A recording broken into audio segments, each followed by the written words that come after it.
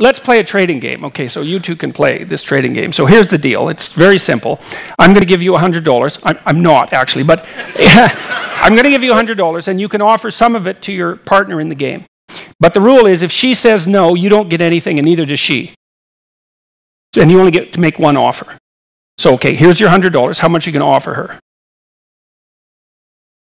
40. Okay, would you take 40? Okay, now that's interesting. Wow. Okay, very good. That's perfect. Okay, so first of all, the classic economist would say you should offer her $1. Why?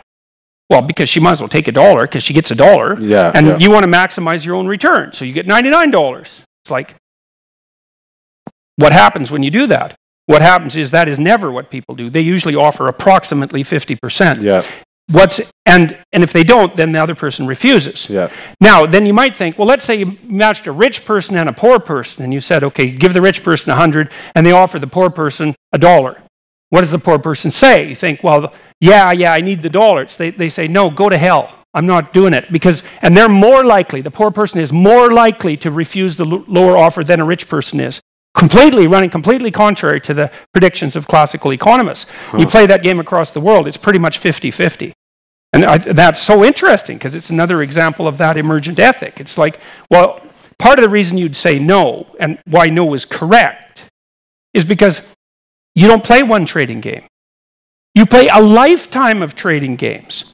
And the right answer to the question of how to play a lifetime of trading games is to not settle for less than 50%. But you could also make a case that if you're the giver rather than receiver, if you're playing an iterated game, you might want to offer $60, because especially if your reputation is being broadcast. Because let's say your goal isn't to get $40, which is what you'd be left if you offered 60. Your goal is to let everybody know that if they play with you, you give them 60 and you get 40.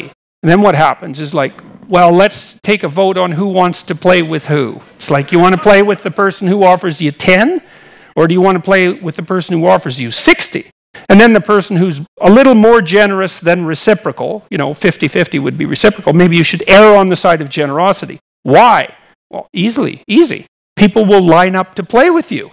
So then the question is, do you want to win the game, or do you want to win the set of games? Mm-hmm. Right. And I think there's rules that govern the set of all possible games.